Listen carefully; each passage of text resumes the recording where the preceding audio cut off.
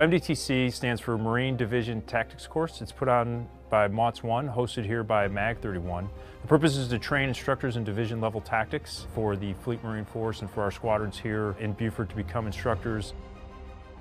A division is 4 aircraft that fly in formation together and execute missions such as offensive counter-air, defensive counter-air, air interdiction or strikes, where we go in and fight our way into a target, drop bombs, and fight our way back out.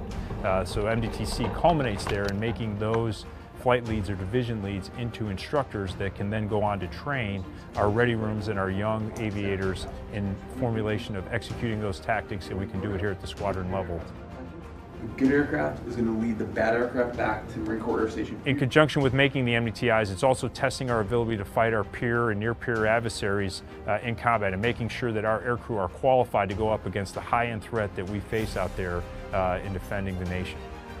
At the completion of MDTC, we will execute a fleet readiness initiative to show 80% readiness of the TAC air community. We will fly every aircraft that is flyable. We're going to show what those dollars that Congress has put in to the Marine Corps budget for aviation and show them that their dollars have shown an increase in F-18 material readiness.